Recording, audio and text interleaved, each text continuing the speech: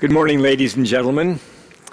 Welcome again to the World Justice Project's 5th Global Forum. In the next few minutes, I will try to provide a bit of context for this week's programs in hopes that it might be useful to you. Please understand that this is one person's opinions and observations, and many of you will have your own, which will be of more value, but perhaps I can at least stimulate your own thinking about the rule of law. To begin with you all, the audience, the most important part of this forum.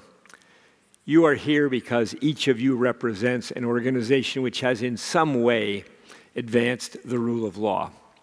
You are part of a committed and competent organization, which is part of the movement. And this week we are a sort of congress, if you will, a congress of rule of law advocates. You represent 75 countries. You represent more than 20 work disciplines.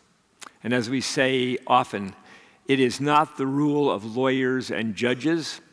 The rule of law matters to all walks of work, and it's important to us that we bring to our congresses folks other than legal practitioners and judges, that we have architects and engineers and medical doctors and business people and teachers and artists and faith leaders, all part of a group that wants to advance the rule of law for the benefit of the broad community.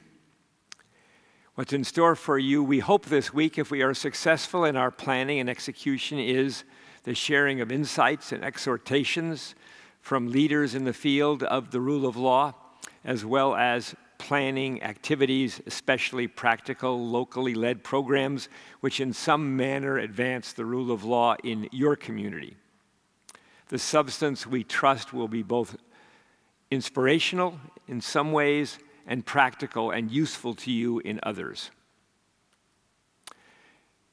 One person's view of the geopolitical landscape, just a snapshot.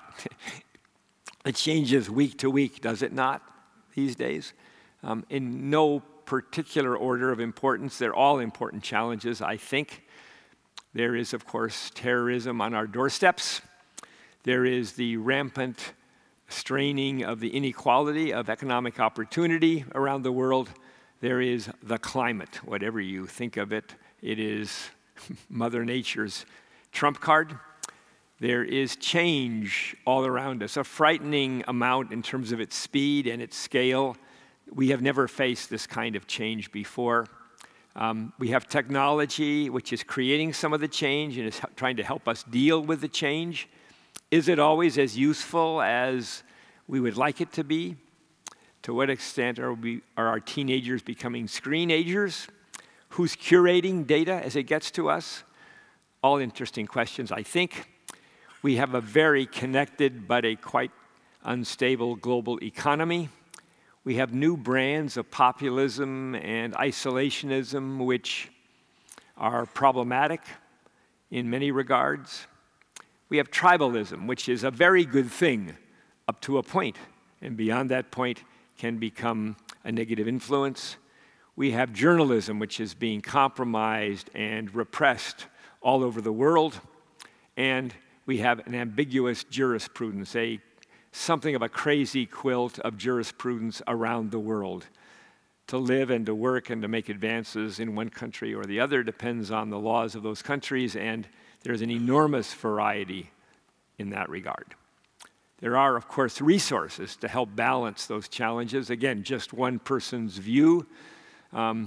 We have an expanding knowledge base. We create more knowledge in an hour these days than our forebearers could create in a year or a decade. We have new means of communication, again, which are something of a mixed blessing, but a powerful set of tools. We have broader political involvement, more people involved in politics and governance.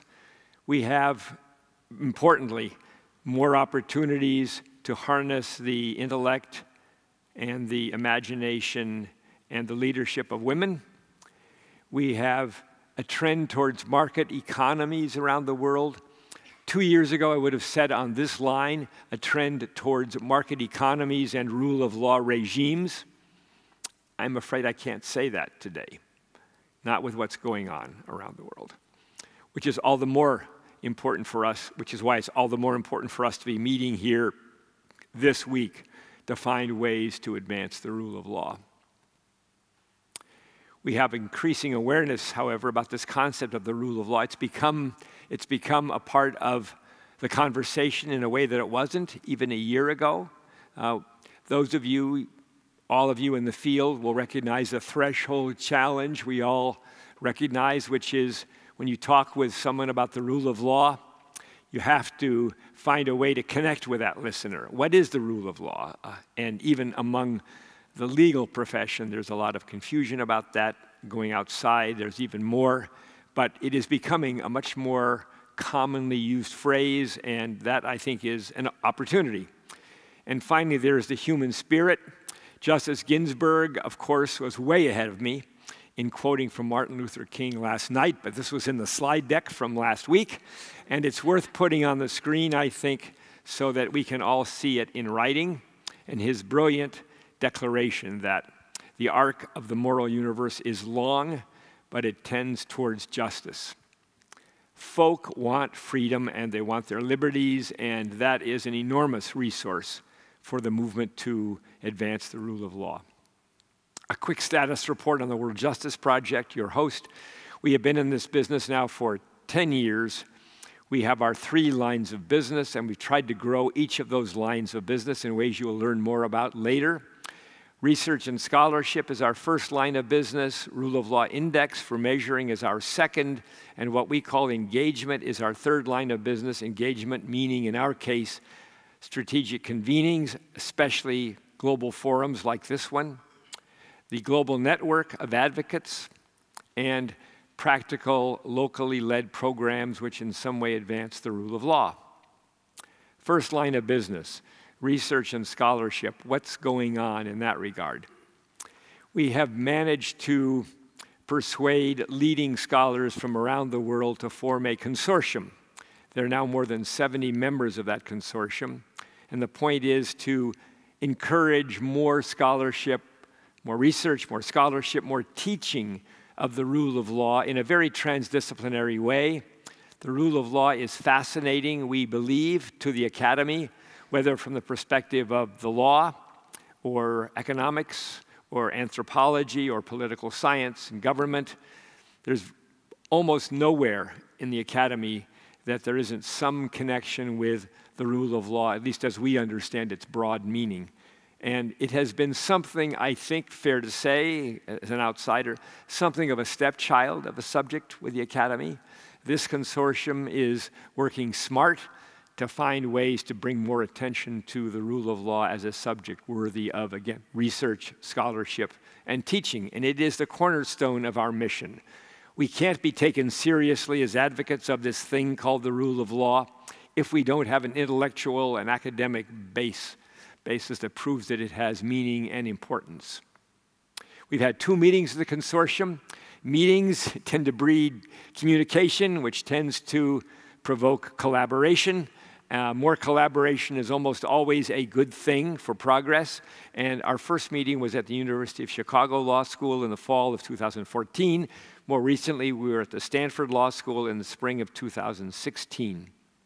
Again, the point is, if we can be a part of, even a small part of, a sort of renaissance of acknowledgement of the importance of the rule of law in the academy, more students will be taught and will become advocates after graduation, but also there will be more communication to the broad population about the rule of law. In terms of our second line of business, the WJP Rule of Law Index, you all have hard copy in your conference bags.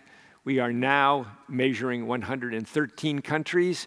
When we first went into the field 8 years ago, I think we were measuring 25 or 6 countries.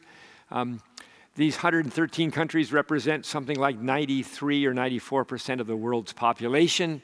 We're not finished. There are more countries we'd like to measure, so bear with us.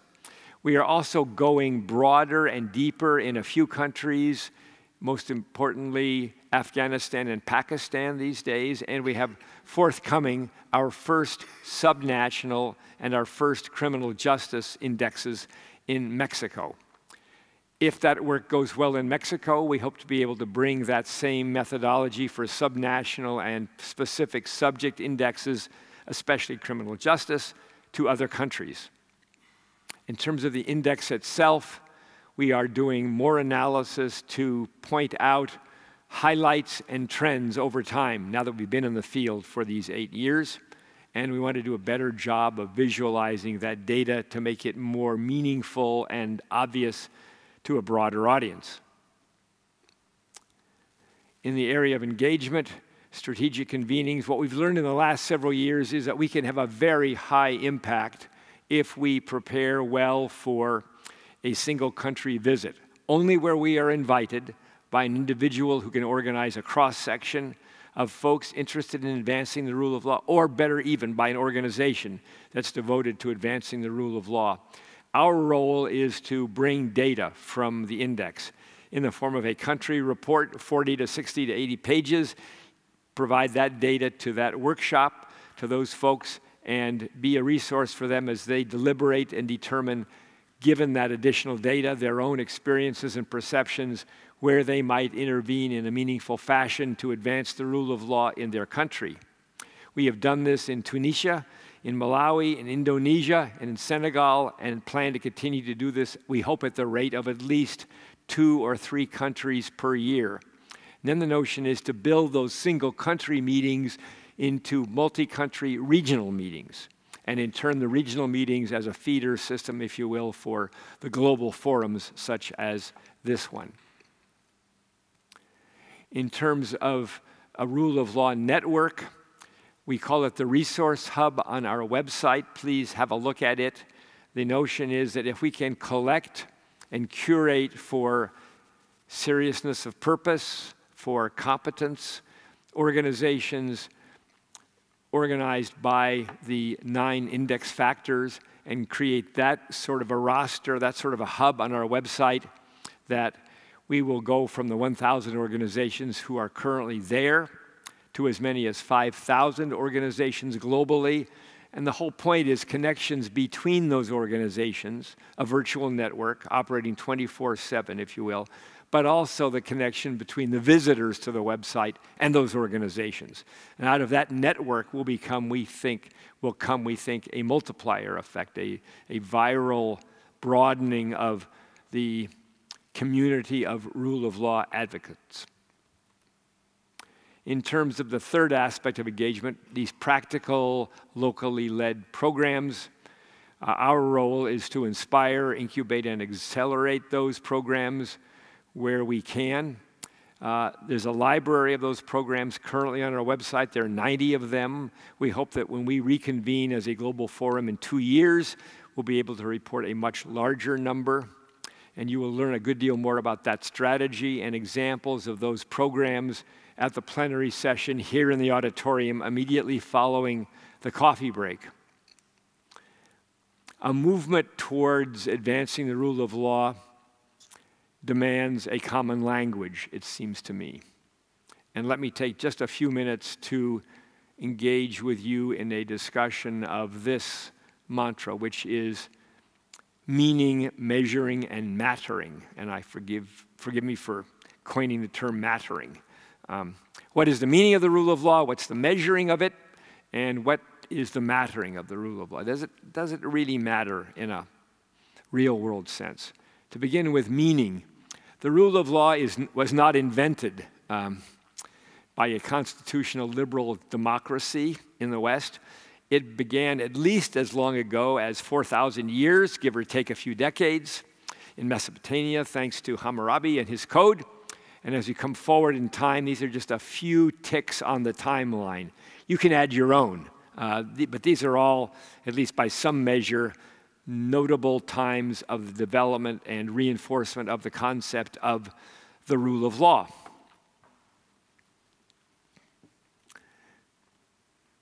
Without a generally accepted definition of the concept of the rule of law, it seems to us that advancing the rule of law becomes, at best, problematic.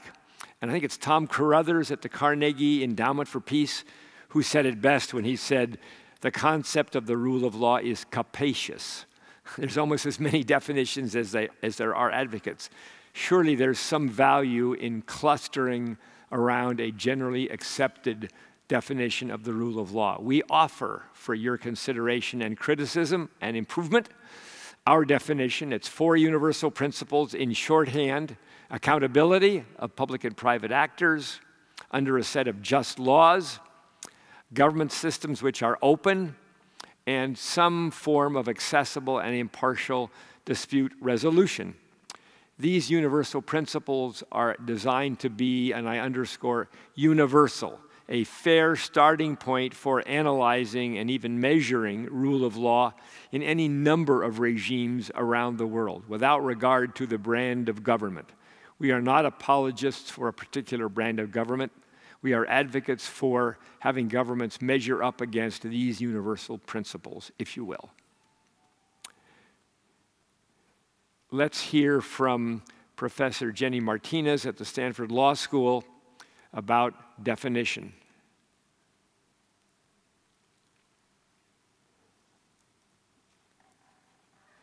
Let's hear from Jenny Martinez.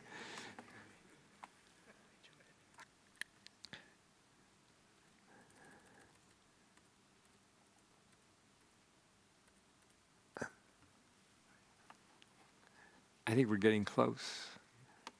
If I could just find the cursor.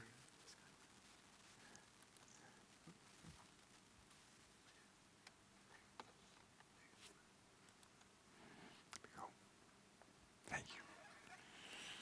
Determining how to improve rule of law is one of the really big problems in the world today. Until the World Justice Project, there wasn't a good universal definition of rule of law, and there weren't any studies that measured it across the globe in a concrete way.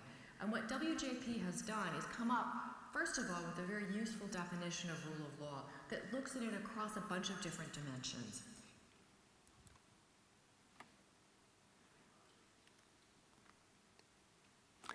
Secondly, measuring adherence to the rule of law as we understand it in the aforementioned sense.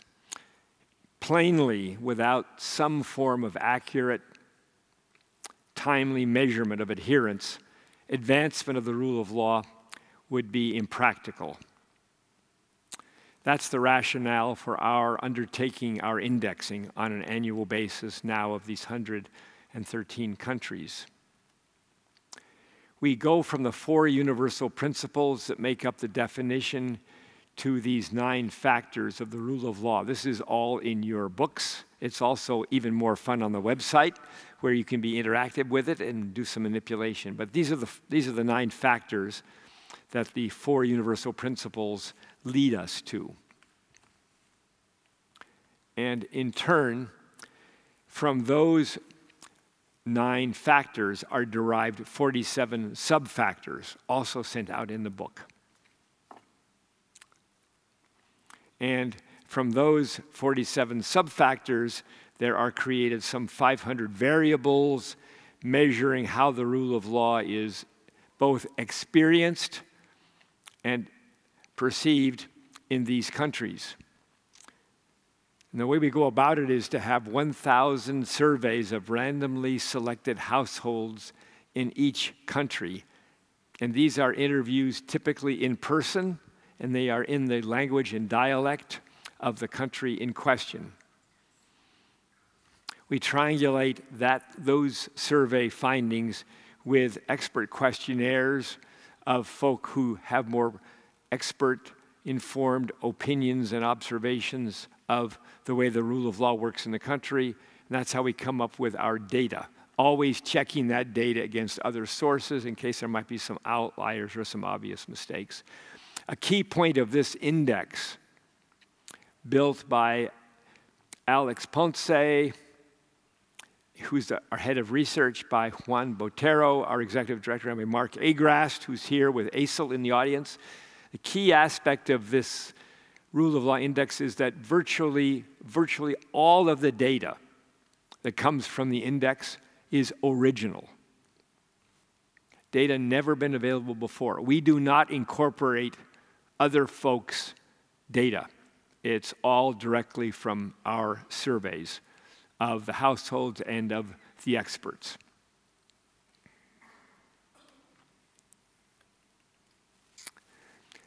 We try to measure the rule of law not in the law books, not in the statutes or constitutions, but how it is in the living lives of the citizenry. And these are three of the kinds of questions that we ask in these household interviews. Tell me, madam, have you or someone in your family, or do you have testimonial knowledge of physical abuse by the police or by the military? Tell us about that. Have you had to pay a bribe to get a license for your business? Have you had to pay a bribe to get your daughter into a medical clinic? Tell us about that. If you have a dispute with a neighbor or dispute with someone in business, where do you go to have that resolved? How does that work for you? Is it an elder? Is it a chief? Is it a court? Where do you go? Let's hear from Bill Gates about the subject of measurement, if you will. If you want to improve the rule of law, you need a way to measure it. The World Justice Project's Rule of Law Index helps the global community by doing just that. It offers independent, comprehensive data that can be used to drive policy, set benchmarks, and guide successful program development. The index findings go beyond theory to tell us in practical terms how people experience the rule of law in their day-to-day lives and how that compares to other people around the world. In this way, the index acts as a diagnostic tool for evaluating the strengths and weaknesses in any given country. This is invaluable to lawmakers, NGOs, businesses, academics, and advocates who are all working for more stable, equitable societies. We've seen these index scores and rankings cited by everyone, from heads of state to journalists to citizens all around the world. It's helping transform the global conversation about the rule of law, and in doing so, providing a new source of knowledge that can improve lives everywhere. Mattering.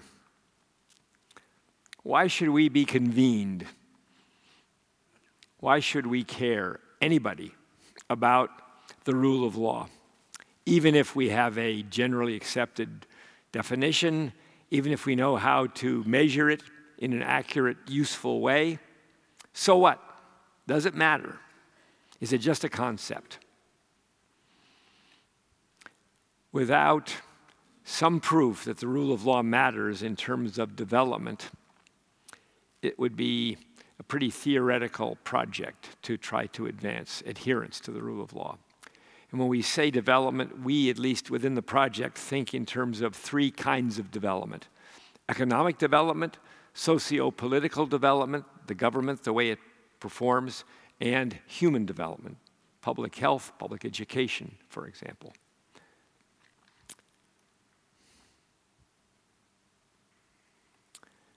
Let's hear from another legend about mattering.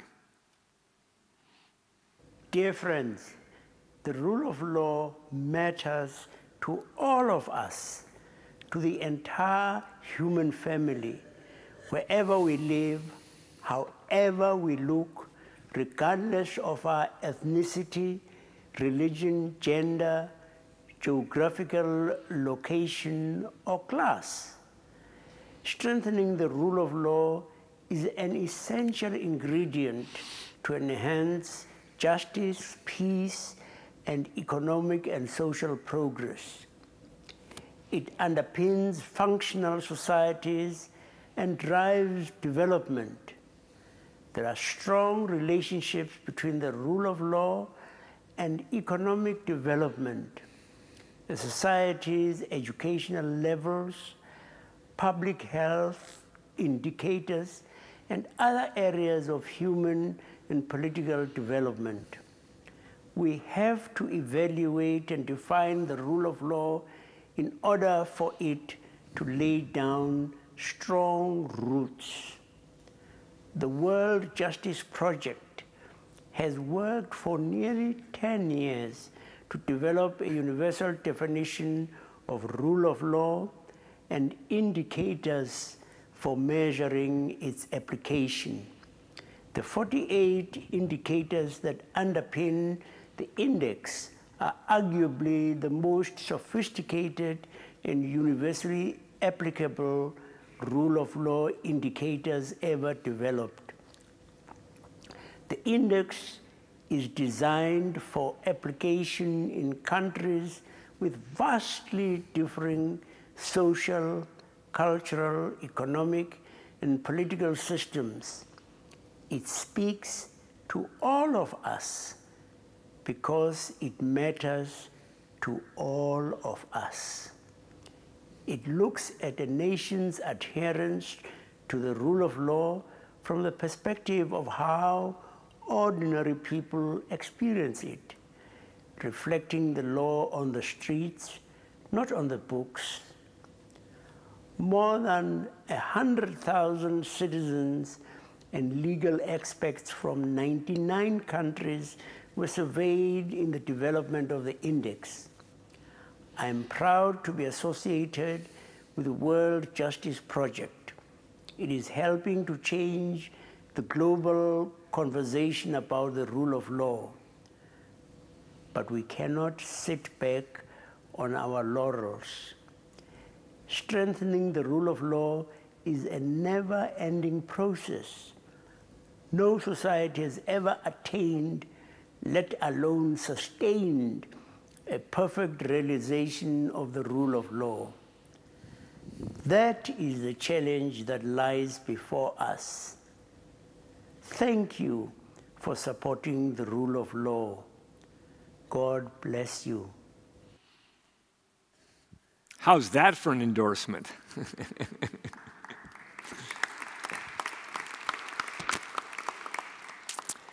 Economic development, just some graphs. This is not meant to be an academically defensible set of graphs at this point, but to give you some sense of where the academy is going with its studies. What each of these graphs shows you on the y-axis, the vertical axis, is amount of degree of adherence to the rule of law, and on the x-axis, one consideration or another. In this case, it's economic development, GDP per capita. No surprise.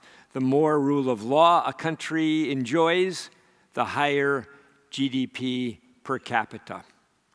And in terms of inequities within the economic world, this graph shows that the more rule of law you have, the better the spread of income within that rule of law regime.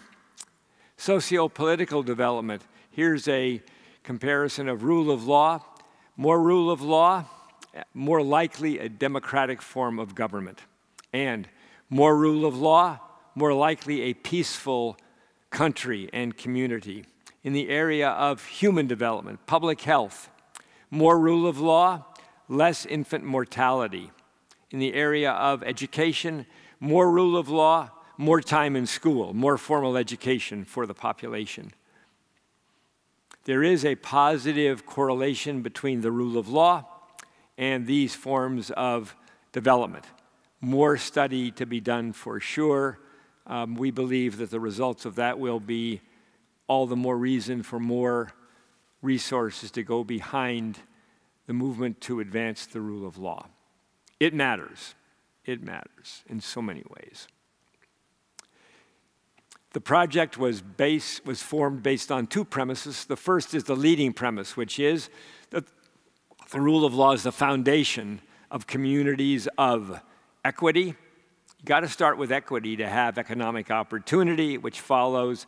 You probably have to have both of those things, don't you, to have peace? So we think of it in that order. Communities, functional communities, meaning communities of equity, opportunity, and peace. And the trailing premise is, if there's some validity to that lead premise, what can you do about it? And our answer, at least, is you can try to put together a multidisciplinary collaboration, that will be the most effective way to advance the rule of law. As I said earlier, we need all walks of work to understand that you can't do what you want to do in whatever your chosen work is if there's not this foundation of the rule of law in your community. It just doesn't work in a capricious, corrupt, even a lawless community, no matter what you're trying to accomplish. An invitation, if you will, a call to action.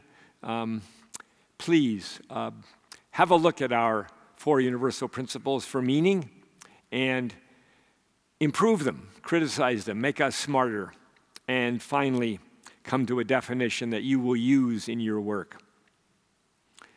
Use the data from our index for measuring adherence to the rule of law. Tell us how we can improve that index. We're going to go to more countries. We're going to go broader and deeper.